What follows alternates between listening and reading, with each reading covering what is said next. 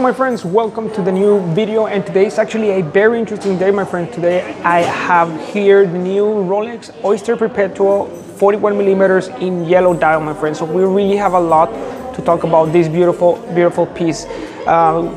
These watches used to be the watches that used to find the showcase. It was really easy to get a hold of, and nowadays the Oyster Perpetuals, they are basically one of the most affordable watches from Rolex. Are actually the pieces that you cannot find anymore, and to my personal opinion, we're not going to be able to see these watches too much in the near future. So let's see what's going to happen in the few years or days ahead.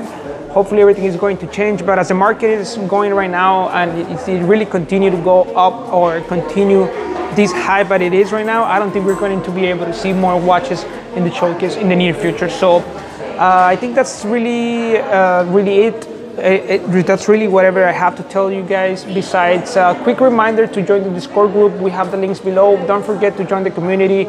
We also have the new AIRBNB, of course, location for the official location for the watch club. So please feel free to check it out. The links are going to be in the description of the video. And let's take a look at this beautiful Rolex Oyster Perpetual with yellow dial.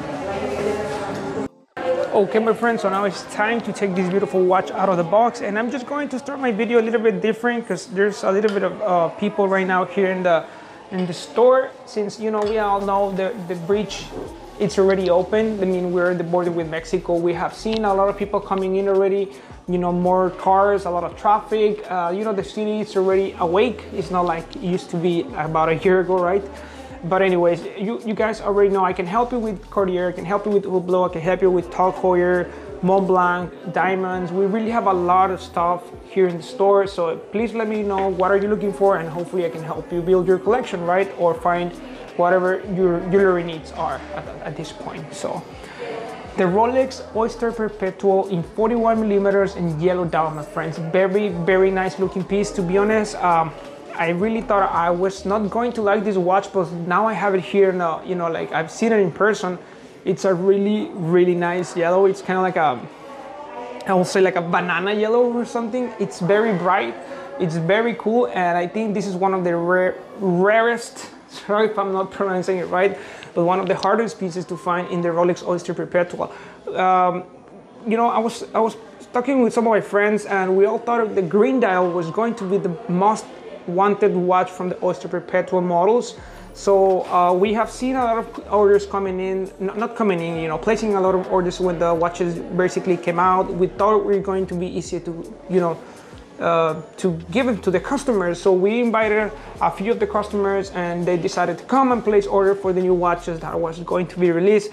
But of course, we haven't even received a lot of the pieces that we played the orders that we placed a year ago. So if you ask me personally, when all this pandemic started, we were not really counting in all the stuff that was going to be happening within the, I will say, the economy, the hype of the watches, the shortage of cars and chips and watches and all that stuff. So if you ask me personally, it's just like any other business. If you have a certain amount of cars that you have to sell, and they usually give you, I don't know, maybe let's put a number out there. Let's say you're going to receive only 100 cars, but you can order any car you want in a way, right? Because of course there's a lot of restrictions and limitations with the brand. So I guess that's one of the main reasons we're not going to be seeing these watches in the near future, is because the hype is too much for any other model. That of course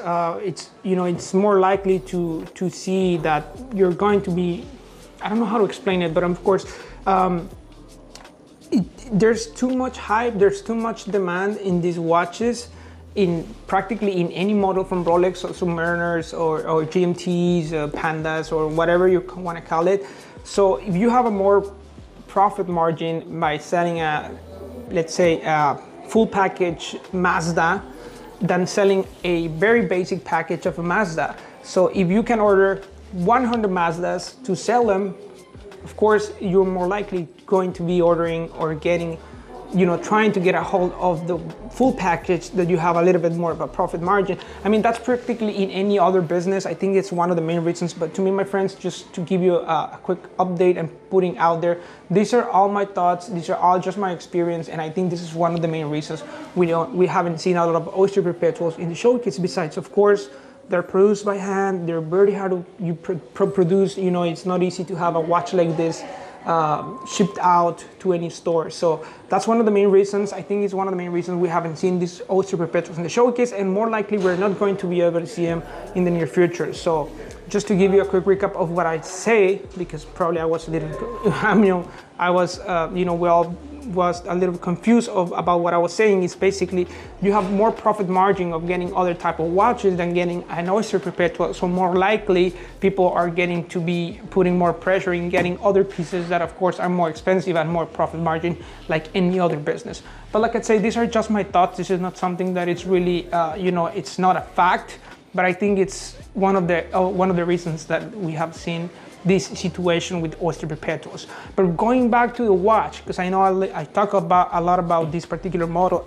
This is practically a 41mm, very basic model, Oystersteel, of course, sapphire crystal, and if I'm not mistaken, these watches also have the 70-hour power reserve. I'm gonna put it on the description. But of course, I just wanted to give you guys a closer look to this model, because I know it's a very hard piece to find, and more likely majority of the people haven't been able to see these pieces in their hands.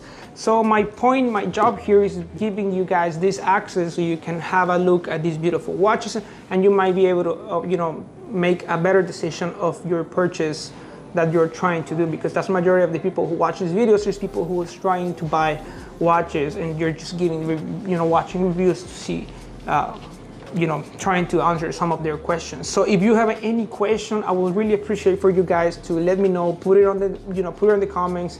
Tell me what's your question. Tell me what you want to know, and hopefully we can all learn together. So that's the point of the channel. I mean, I'm not going to go too much deep into the descriptions and the mechanisms and all that stuff, because to me, like I say, it is for you guys to give you access of watches that you might not be able to see in person for maybe in the near future. So hopefully we all, as people like buyers and sellers, we can have these watches, because of course we want to sell and you guys want to buy. So we all want watches in the showcase. And one thing I'm sure, and one thing I do know about, is that once we speak with one of the Rolex guys, is like they are really trying their best, my friends, to produce more watches, because we are actually receiving much more watches than the year before and the year before and the year before. So we are receiving more watches, they are producing more watches, and they're really trying to cut up with the demand. But I don't think this is going to happen, because of course Rolex will never is going to compromise the quality of their product to mass produce more pieces.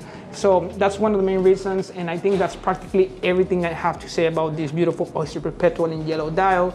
Beautiful watch, 41mm, very cool. It's very fashionable. You can wear it with everything, and of course, a lot of collectors are trying to get all of these colors so they can have them in their collection. But of course, it's going to be hard. So if you really have them, congratulations, you're a lucky person, and enjoy those pieces.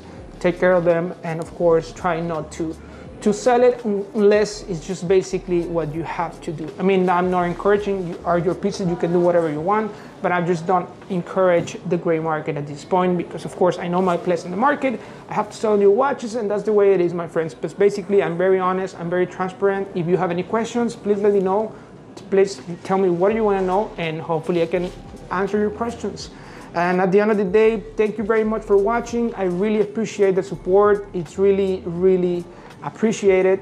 So give us a like, subscribe to my YouTube channel, and it's free and it's going to help us a lot. So thank you very much for watching, and see you next video.